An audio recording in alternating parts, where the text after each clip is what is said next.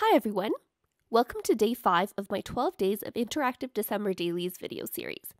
Today I'm working on day 4 of my 10x8 December daily album, and this is documenting celebrating my dad's birthday and also what my mom called round 1 of opening Christmas presents. So that was super exciting. And today's interactive page is going to feature a waterfall of photos with a pull tab, and I thought I'd show you what we're going to be making before we dive into this tutorial.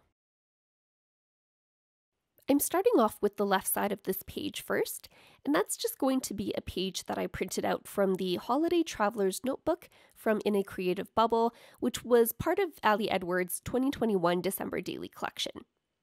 I've printed this page to a bit smaller than the size of the Traveler's Notebook. I've sized this down to about 8 inches tall by a bit under 6 inches wide, just so that it fits on my 8¼ inch tall page. And this is sized to fit outside the page protector for the 10x8 album. And I'm going to turn this page into a simple pocket. But before I adhere this down, I'm going to use my 1½ inch circle punch from EK Success to punch out a little notch at the top to indicate that there is something in this pocket.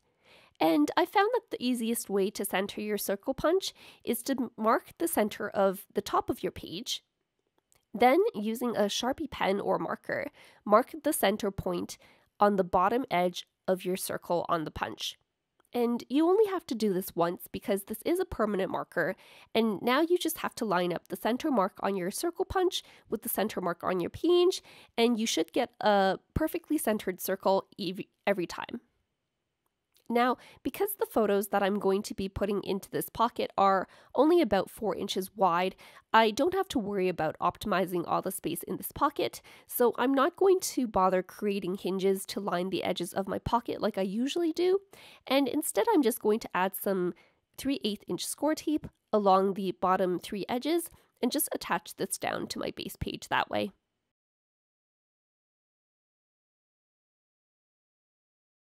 Moving on to assembling the waterfall, I've cut 2 pieces of white cardstock and 1 piece of pattern paper to 4 inches wide by 8 inches tall.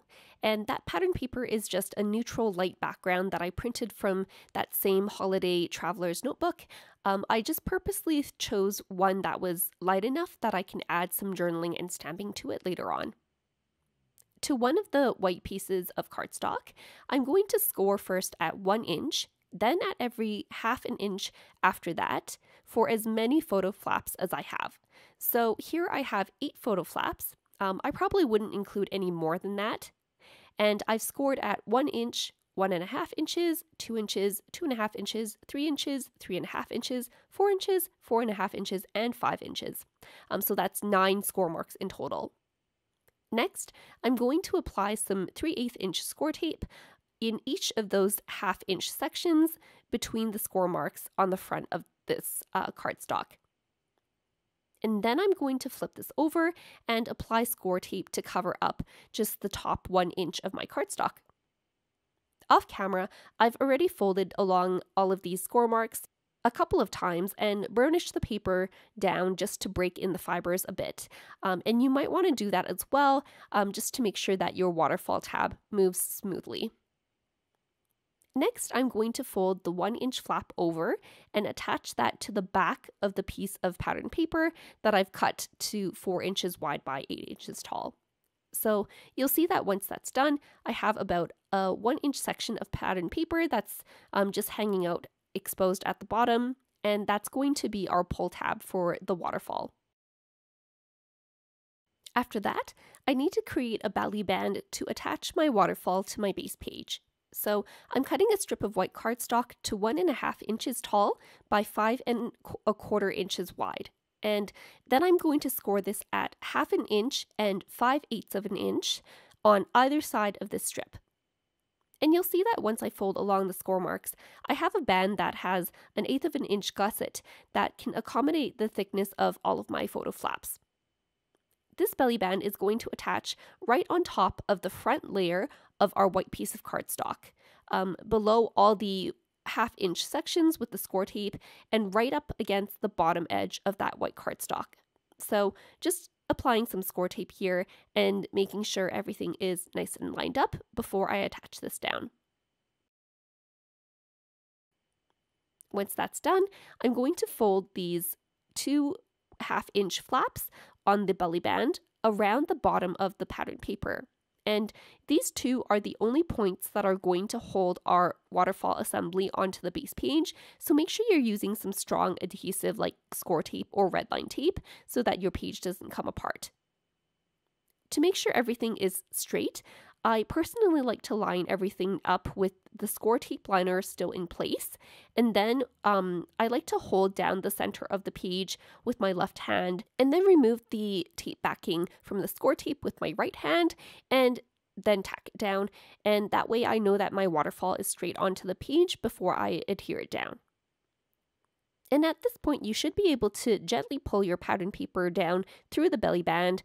And if it doesn't pull through smoothly, make sure that you press down and burnish on each of those score marks to train the paper into this motion, and it should pull smoothly in no time.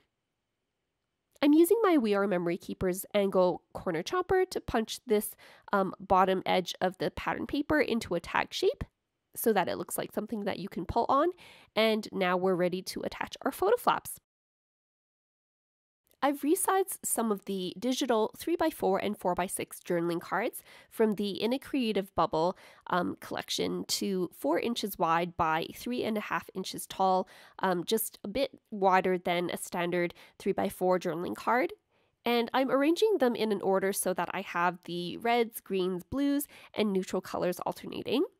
And I'm going to start adhering the bottom of my stack and attaching the bottommost card first. So just peeling off the tape backing from the bottommost piece of score tape and attaching the journaling card so that the top of the journaling card lines up with the top score mark there. And I'm going to repeat this process for the rest of my 8 photo flaps, making sure that they're all lined up with each other before I place them down.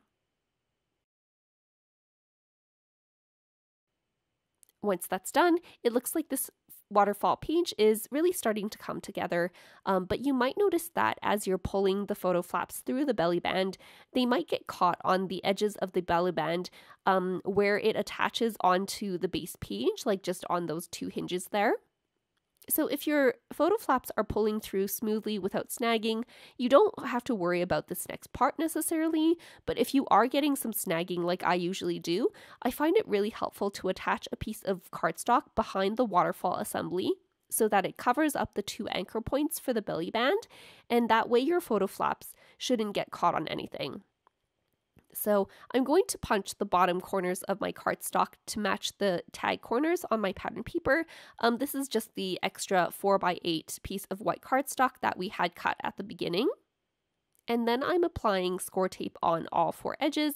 And before I peel off the tape backing, I'm positioning it where I want it to be behind my waterfall assembly. And this part can be a bit tricky, but I'm using my tweezers to carefully peel off the tape backing from behind this piece of white cardstock. And some of it does get left behind, particularly where the belly band is. But just as long as most of the 4 edges are attached onto your base page, you should be fine. And now we're ready to attach our photos. I've sized my photos to be 3 3/4 inches wide, and most of them are about 2 3/4 inches tall, and that means they'll fit perfectly in the 3x4 spaces on the backs of each of these photo flaps. Now, some of them are a bit shorter than 2 3/4 inches tall, and that's just because of the ratios that I took the original pictures at. So I filled up the extra space below the photos with some word phrase stickers. And I made sure to keep most of my embellishments on the photo flaps flat. And that's just because the height of this belly band is only 1/8 of an inch tall, if you remember that 1/8 of an inch gusset that we added to the belly band. And the only exception that I'm going to make for this rule is that I am going to still use my painted wood veneer numbers layered on top of a plastic heart as my story number for this layout. I just like to keep that consistent throughout my album. And the wood veneer piece is thin enough to make it through the belly band just fine. I've also typed out my journaling on some clear sticker paper, and I'm using my purple repositionable tape from ThermoWeb to mark where the photo flaps end, because I wanted the journaling to be hidden by the photo flaps when the waterfall is closed, and it can be kind of like a surprise when you pull on the pull tab. Because my journaling was only about 6 inches tall, that leaves a bit of space at the top for me to do some stamping. And I'm just using the stamp set that came in the In a Creative Bubble folio bundle to stamp the little red house and the semicircle that says Little Details.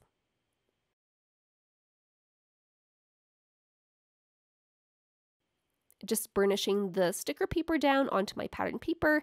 I feel like that always provides the clearest result for my clear sticker papers. And then I decided to add one of the glitter cardstock hearts to the bottom of the tag, just to provide something for my fingers to grip onto when I'm pulling on this tab. For the insert that's going to go inside this large pocket, I'm keeping it relatively simple and not wanting to add too much bulk to this either. So I've just cut out a piece of white cardstock to 4 1/4 inches wide by 8 inches tall. And I'm punching the top 2 corners into a tag shape again, just to add a bit of symmetry across to the bottom right side of the page. And I'm also adding a glitter cardstock heart onto either side of the tag to match the heart on the bottom of the waterfall tab as well. And that finishes up my layout for today. I think it's been more than a year since I've done one of these pull tab waterfalls, but I really should be doing them more often. They're just so fun to play with, and they give me the opportunity to add more photos in a fun, dynamic way. I also love how the darker colors of the In a Creative Bubble kit really go well with the Story 3 page of my album, and I just love how the blues and greens really work well together. If you have any questions, feel free to leave them in the comments down below. If you liked this video, make sure to give it a thumbs up and make sure to subscribe for more process videos and check out the other videos in my 12 Days of Interactive December Dailies video series. Thanks so much for watching.